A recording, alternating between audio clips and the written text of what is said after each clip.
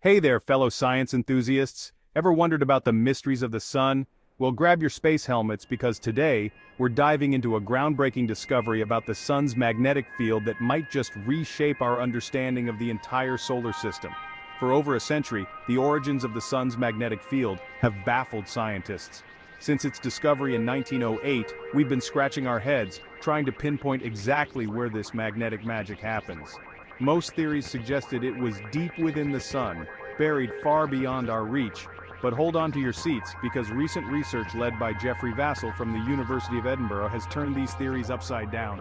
According to their findings, the dynamo, that's the engine behind the sun's magnetic field, is not hidden in the depths, but rather, it's skimming just below the solar surface. We're talking about a mere 32,000 kilometers deep. In cosmic terms, that's just a stone's throw away. Now, why should you care?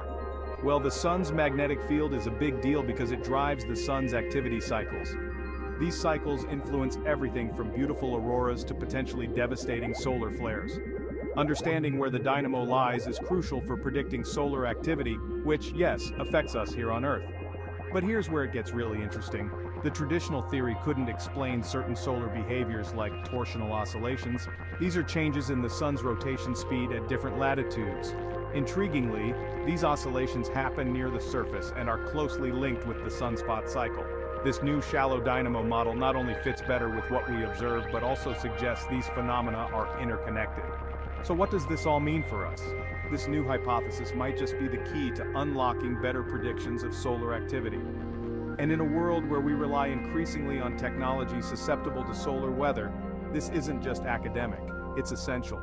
Traditional models put the dynamo deep in the sun, over 200,000 kilometers down, yet they failed to explain several observed features like the absence of strong magnetic fields at high latitudes.